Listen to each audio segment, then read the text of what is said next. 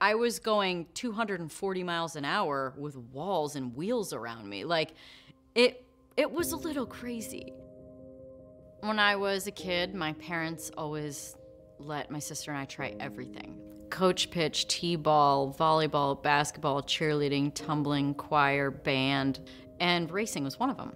So when I started go-karting at 10, it was just totally local. It was just a local track.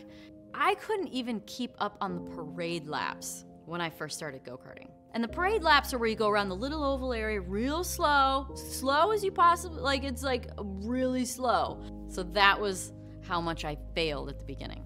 And so it just started locally, but then I started winning. At 14, I had won a lot, and it led to me going over and testing in England and got going on the career. If you're gonna be a race car driver, as a kid, you're thinking, well, I'm gonna need to work on my race car.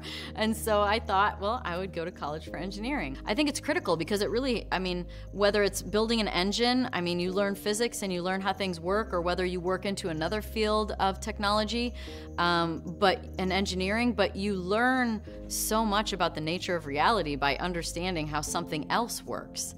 So as an example, I mean, in IndyCar, or NASCAR, I mean, you're changing the ride height a 1/16 of an inch. I mean, the amount of trust you put in your engineering staff to execute ride heights, to make sure that the car is built properly, to make sure that it's the right spring rate, the right shocks, the right everything, the right sway bars, the right, I mean, it's just like everything. Without engineers in racing, we crash. If you're the only girl in a classroom with a bunch of guys, you better like engineering. If you're not happy and excited about showing up, even though you might be the only one or one of the only ones and different, then you're looking for friends. You're looking for social activity.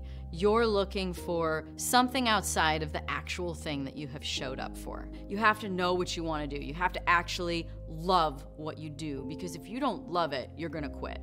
And then you have to truly believe that you're going to get there.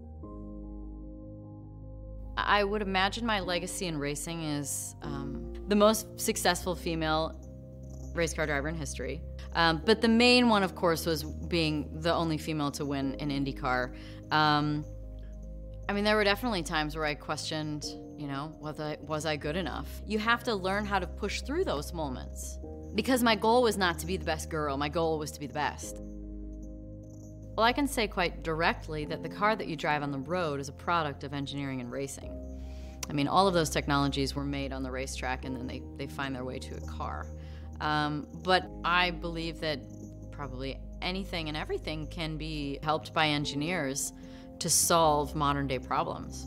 The technology and engineering is continuing to accelerate and evolve, and I would imagine there's more need than ever for engineers and for people with a mind that can build things.